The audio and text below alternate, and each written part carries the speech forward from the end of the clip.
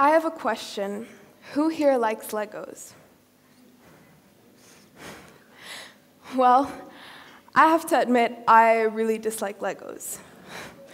We all know those simple structures from which we used to build things like a house, a car, maybe even a Star Wars ship, although I would never be skilled enough to build this. These simple structures have limited our mental schemas of what buildings in today's society should look like. Now, Legos have been produced since 1932, so that's more than 86 years of plain quadrilateral pieces which should inspire children, yet they set a boundary to our imagination. Well, enough about Legos for now. As a child, I quickly grew aware of the architectural nightmares around me, yet nature provided the ability for a creative mindset.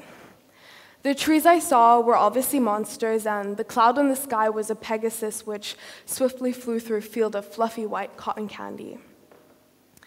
Our environment, however, is changing drastically, with an increase in natural disasters as seen by Cyclone Idai and Kenneth in Mozambique, with a death toll of over 1,000 people, or Hurricane Irma in Florida, which I thankfully survived. As we accept and acknowledge these changes, we should not only psychologically assimilate to the problems, but change the way we build and design. But how do we change the way we build and design? Firstly, by not looking at future buildings as Legos, rather embracing the creative shapes and surroundings. Now, this can be achieved by incorporating biomimicry, which simply means to mimic nature. We spent centuries building boring, mundane shoeboxes in every city, rather than looking at the prime shapes in nature, which are round or oval. The architecture and infrastructure of today should mirror nature in order to ensure survival and to enrich our culture. Now, I have a quick demonstration to show you. So this is a rock, and it has a rounded shape. And if a mechanical force of water would move around this rock, it's going to move easily, whereas this is a house made out of Legos. I'm not the best at building Lego structures, as you know. And if the same force of water would move across this Lego house, it would first hit the wall.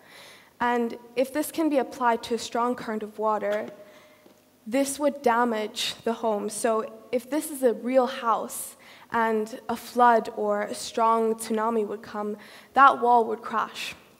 Now, the reason why this happens is because any mechanical current, whether it is a current of air or water, it can easily move around more natural or rounded shapes. Now, picture the ocean and beach here in Cape Town and visualize the rocks in the ocean and how they all have a more spherical or rounded shape. And if a strong current of water approaches, the water can easily move around that rock. Whereas if this rectangle were that rock, the water would first hit the wall and then proceed to move around. So there are only a few round homes today in society, as most of the world is speckled with plain four-sided shapes. But there are many benefits of incorporating biomimicry, as shown in the demonstration. No organism or structure in our natural world is perfectly symmetrical or square, and this might be the reason why the natural world has thrived for millions of years despite heavy rains and earthquakes. But firstly, I have to admit, there are some benefits of building Lego houses, such as maximized space and floors which can be easily added or stacked on top of one another. However, more importantly, there are many benefits of building rounded structures, and here are a few. They are resistant to factors including strong winds and earthquakes, and are more stable in response to such forces. Due to their spherical shape, the mechanical forces can easily move around the shape. Now, they also have temperature control and a natural air ventilation system, which is much better for the environment.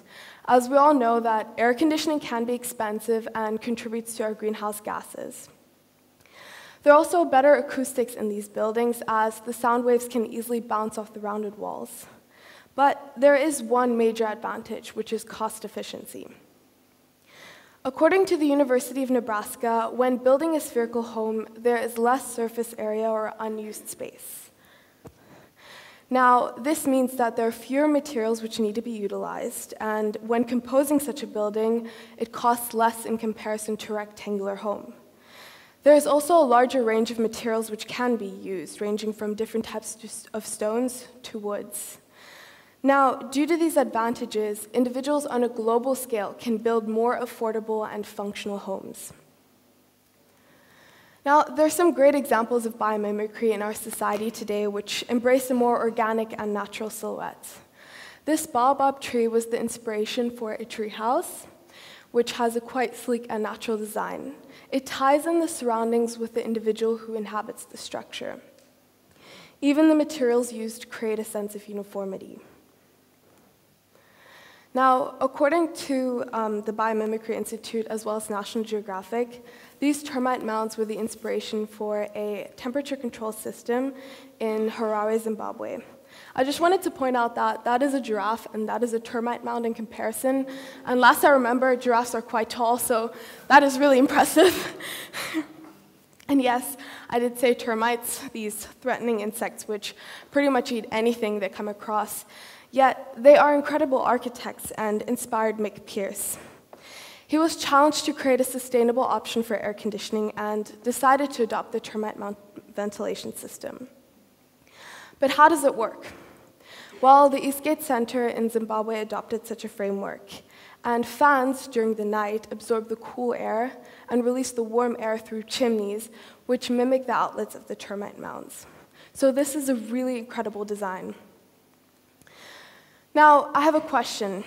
Does anyone think this kingfisher is an inspiration for something that can affect someone's day-to-day life? Well, it is. We all know those super fast and really cool bullet trains in Japan and China. Well, the nose of the train is inspired by the great kingfisher, which has to quickly dive into the water when catching its prey. This was used in order to minimize the pantograph's noise when the train moves through the tunnel, as it is quite fast. Hundreds of thousands of years ago, our ancestors relied on the organisms and organic frameworks surrounding them as inspiration for their homes, ranging from the different style of mud huts across the African continent or the igloos in North America. They all embraced a common shape. But now it appears to be time when we reflect back on society and realize that to improve our planet, we need to alter the way we design and build. Creating such homes which embrace a more circular silhouette will not only allow for creativity, but serve practicality. It is inevitable that as our global climate changes, we will experience an influx in natural disasters as seen over the years. There will be more hurricanes, tsunamis, floods, and earthquakes, which we have to prepare and build for. Therefore, adopting such a design is very beneficial, it's cost-efficient, and we will create a more natural disaster-resistant building framework. So, the cultures which initially adopted such a framework will be celebrated with new and more modern designs, which will maintain their valuable history. Therefore, when it comes to enhancing our physical world, let nature show us the way. If we invest in architecture and infrastructure now, we will thrive. If not, ourselves, including the organisms around us, will die. Therefore, we should leave the Legos in the past. Let's build nature.